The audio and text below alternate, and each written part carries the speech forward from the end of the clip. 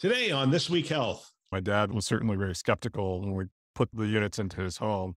And at the end, I was doing a survey and I asked him about the technology and did he feel it was evasive? And I was really surprised when he told me it just kind of melted into the background. He didn't even notice it anymore. And I imagine many caregivers and seniors kind of have that relationship where the caregiver is mediating the trust. And I think that was a really critical component to it being a successful tool.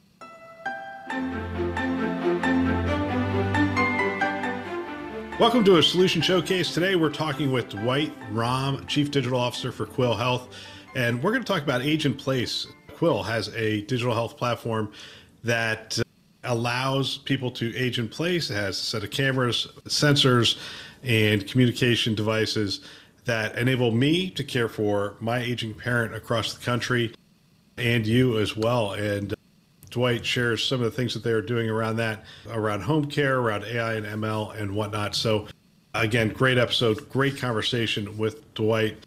My name is Bill Russell. I'm a former CIO for a 16 hospital system and creator of This Week Health, a set of channels dedicated to keeping health IT staff current and engaged.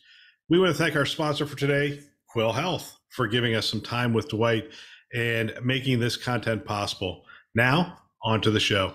I'm here with Dwight Raum with Quil Health. Dwight, welcome to the show. Thank you for having me.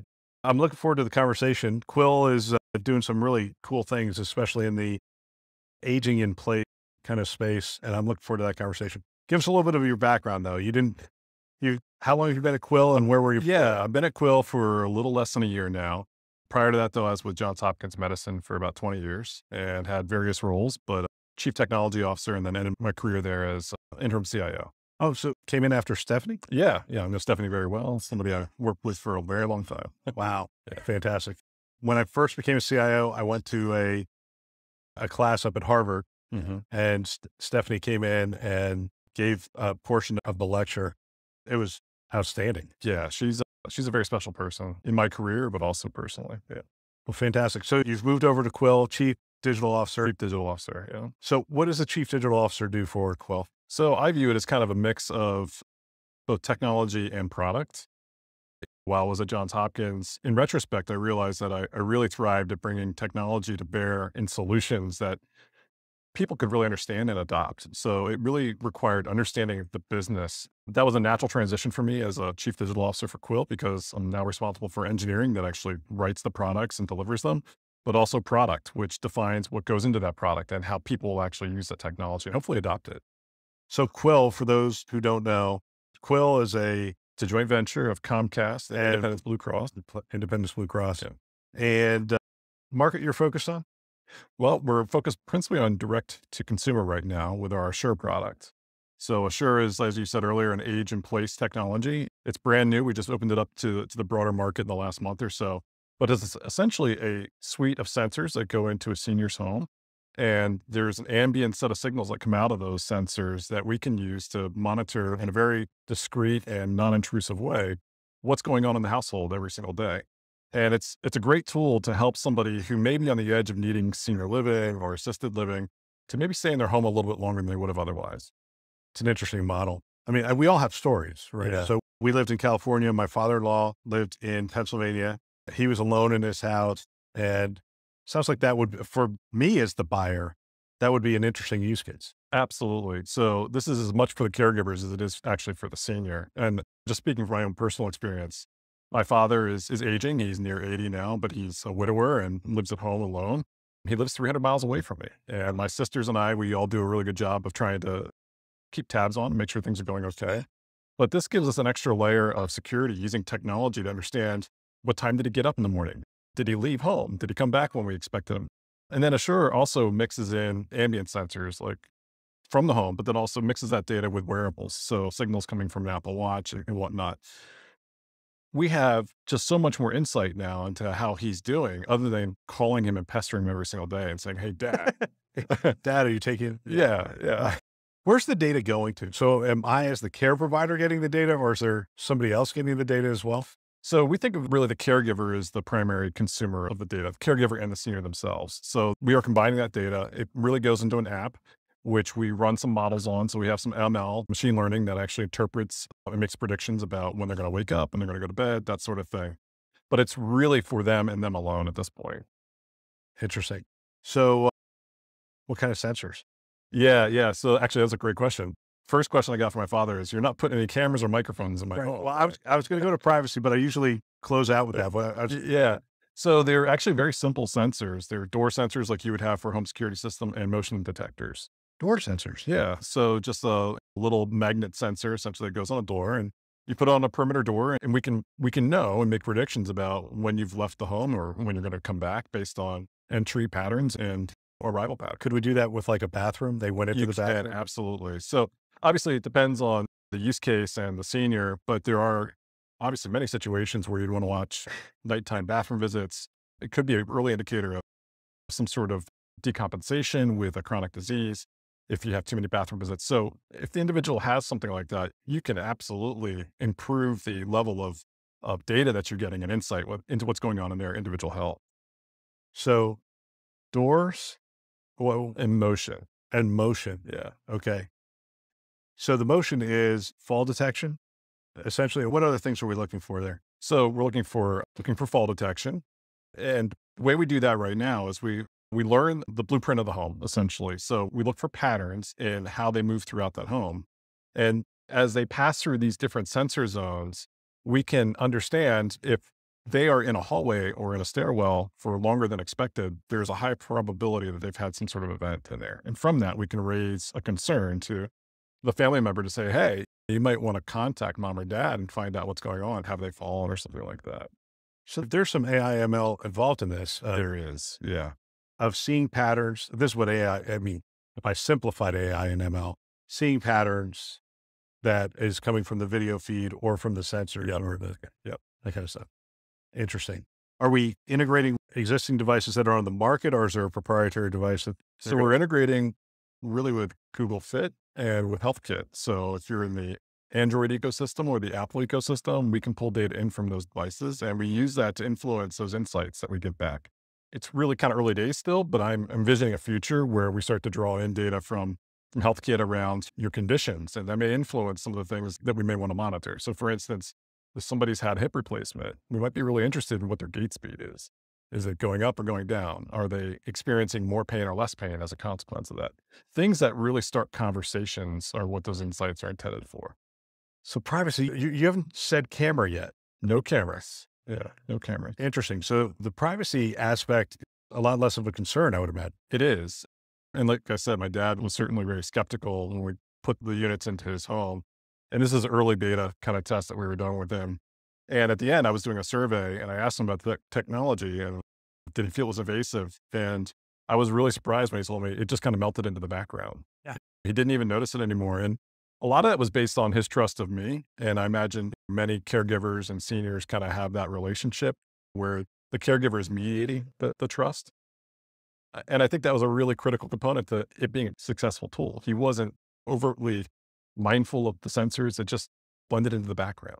Well, and some of the programs we've done, home health and care at home kind of programs, require them to do something with I mean, you're talking about a passive system. It's passive. Yeah.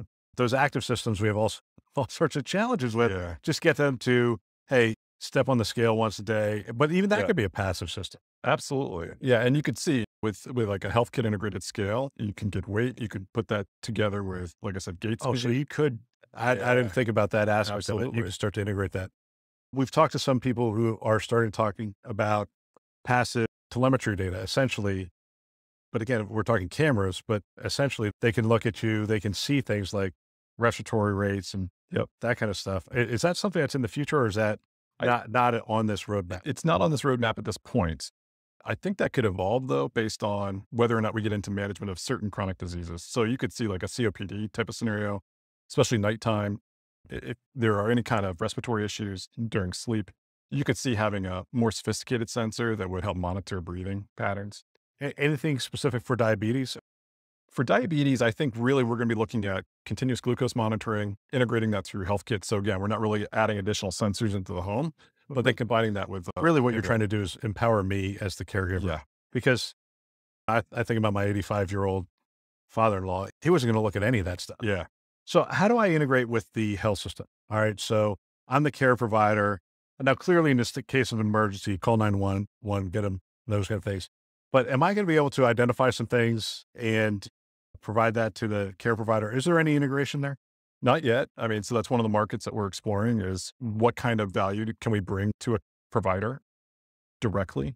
And I think there is a lot of insight that we could potentially bring. I mean, obviously for a lot of diseases like COPD or CHF or even diabetes, you have those windows of management where you're really trying to avoid readmissions. But we have so much insight beyond just what you're getting on a scale or on a CGM or on a blood pressure cuff. We know if they're moving or not. We can tell if they're sleeping. We can understand bathroom visits. So I think the question is, what is the value to providers in understanding that perspective beyond those specific measures that they're already getting? How does the Comcast relationship play into this? I mean, one of the things we've talked to Karina Edwards, CEO, a couple times about that relationship. And back then we were talking about set-top boxes. And I mean, there's a set-top box in my house. I mean, they're just everywhere. Does that play into this at all anymore, or is it more of a standalone kind of solution? It is standalone. So you do not need to be a Comcast subscriber to use Assure at all. But where Comcast has been a great partner is really the power of their size and their access to technology. So your point around having a set-top box in an existing Comcast subscriber home, that may be something that we can leverage and really reduce the cost of acquisition for this technology. Right, because you're going to be sending signals Yeah. out. And I assume it's a cloud-based solution. So All cloud. sending to the cloud, then I receive from the cloud. Yeah. And actually our kit that goes into the home, we already talked about the sensors, but there is a hub, which is cellular backup.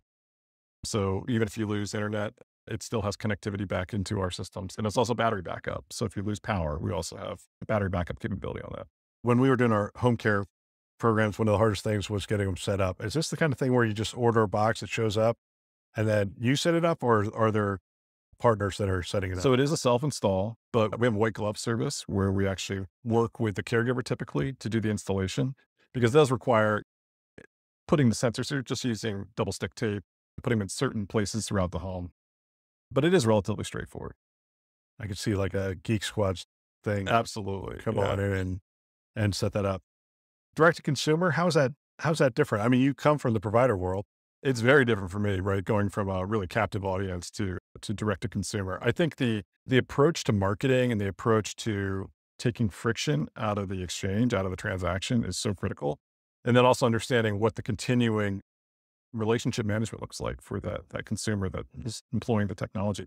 That means putting in tools on our side to actively monitor, hey, maybe you've got a problem with your setup. We'll proactively outreach to that senior or to that caregiver and say, hey, we think there's a blind spot in this sensor somewhere.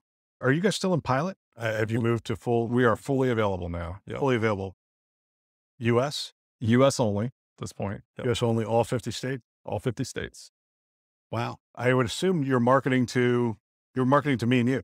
We are. Yeah. Caring for our parents. Yep. From afar. Yeah. I mean, I think about it as the sort of the sandwich generation, obviously aging parents, but then I have kids in college and whatnot, and you're working on both sides. And sometimes I wish I had Assure for my college age kids. That's a different conversation altogether. Let's fast forward. Chief Digital Officer, some of what you're doing is futures. What do futures look like? What does 5 years down the road look like in this space? Yeah, that's a great question. I think we will have so many more sensor signals in 5 years. The question is going to be, how do we bring that in and make something useful out of it and drive value from it? Not only from a consumer standpoint. So how do we make the caregiver's life easier? How do we improve the senior's life? I think that's really where we're going to sink our teeth into, is doing the analytics, understanding the patterns, driving new value from that. The other thing that I think is very interesting is as we start to bring on more customers and more caregivers, I think about the behavior of compliance with healthcare regimes. A lot of that for seniors, I believe, is driven by the caregivers that are around them. So one of the questions I have that's open is, how do we activate that caregiver network? And does that have value to providers in terms of driving better compliance? Is there a vision where potentially it's not just for aging, but it's for, I don't know, maybe somebody who's like 50 plus, who's maybe a little overweight and that kind of stuff? Yeah. I mean, ultimately it's about frailty. I'm not talking about anyone specific. Just throwing that out there. But you could certainly see it being used for lots of different use cases. Yeah. Well, Dwight, thank you very much for your time. Thank you very much. What a great conversation. I love talking with Dwight. Dwight, for those of you who don't know, is the former interim CIO at Johns Hopkins and now Chief Digital Officer for Quil Health. It really was fantastic to get his insight and wisdom on Quil's 24/7 emergency support technology and just all the different things that they're bringing together to help us on the journey of caring for our parents as they get older and maybe even caring for ourselves as some of us get older as well. We want to thank our sponsor once again, Quil Health, for this episode. They are investing in our mission to develop the next generation of health leaders. Thanks for listening. That's all for now.